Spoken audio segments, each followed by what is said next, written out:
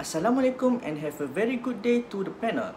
I'm Muhammad Zarif bin Yusri and I would like to present to you about my research, which is post-analysis of 2020 and 2021 of top 3 versus bottom 3 teams on attacking statistic.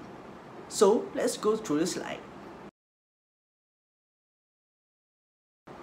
First of all, football is a game played between two teams of 11 people, where each team tries to win by kicking the ball into the other team's goal. In the same way that football games involve the movement of physical particles, mental events involve neutral activities.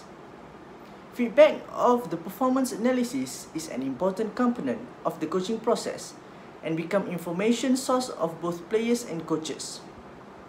So, the independent variable for this study is top 3 teams and bottom 3 teams, while for the dependent variable is attacking statistic. Now, we are going to move to the background of the study. The background of the study shows the explanation of dependent variables and independent variables. For independent variables, Castle in 2019 stated that recent studies have found that successful teams use ball possession to attack, while unsuccessful teams tend to use possession to avoid losing the ball. Next is dependent variable.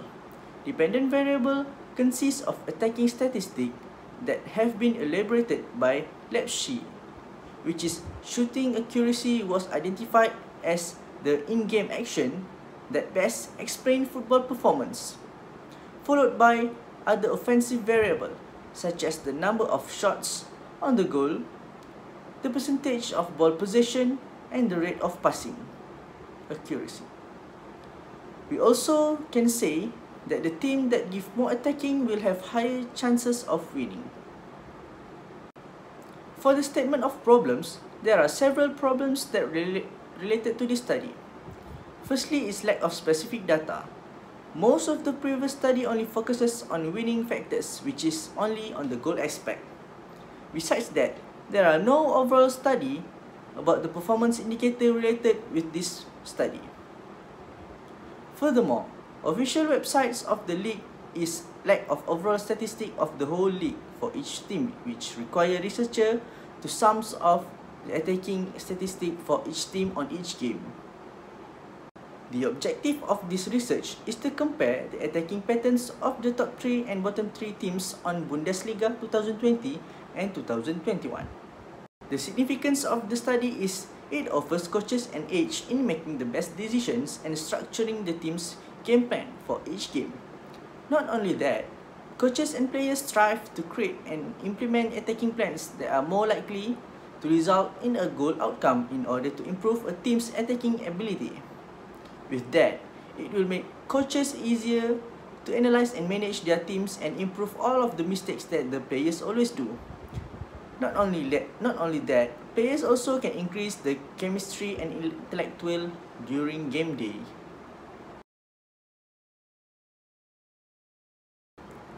For the top 3 teams and bottom 3 teams, we can say that each team sports must have several teams, including top teams and bottom teams. Top teams can be known as winning teams, while bottom teams is being called underdog team or loser team at the worst scenario.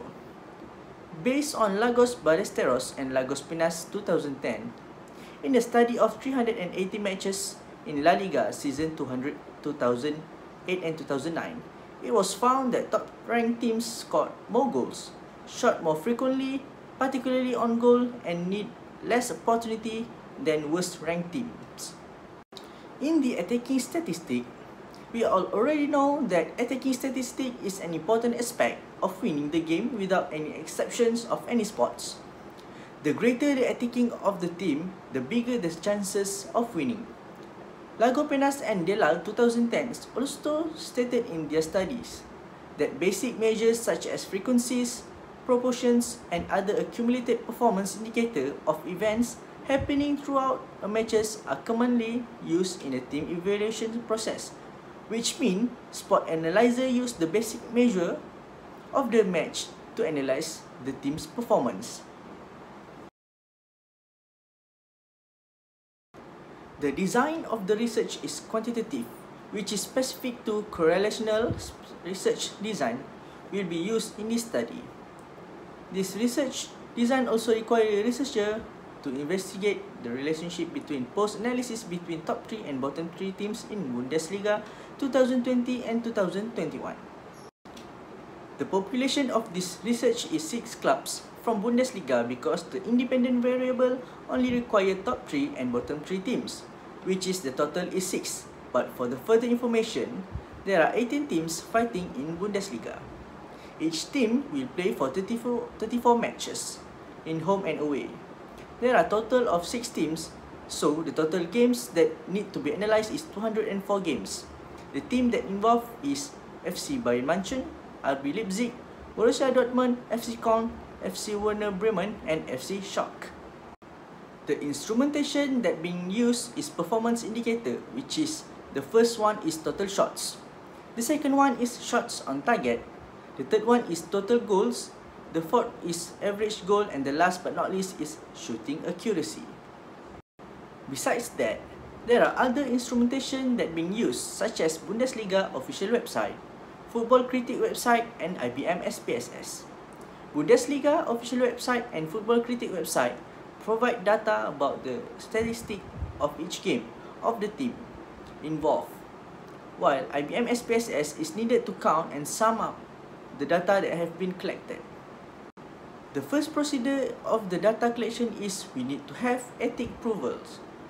After that, identify the performance indicator. The third step is collect data from Bundesliga official website and Football Critic website. And the last step is summarize the data using IBM SPSS to have an accurate collected data.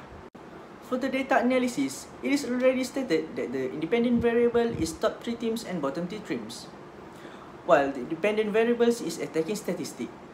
The observation should be independent as both of top 3 and bottom 3 teams have different characteristics on each attacking statistic.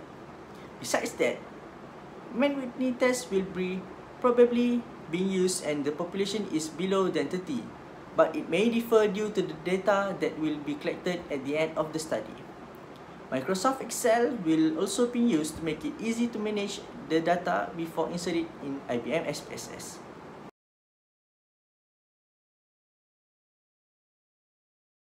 So, that's all from me for the presentation. I hope it will be helpful and I'm ready and glad to receive and answer questions from panel. Thank you, stay safe and prevent the spreadness of COVID-19. Thank you.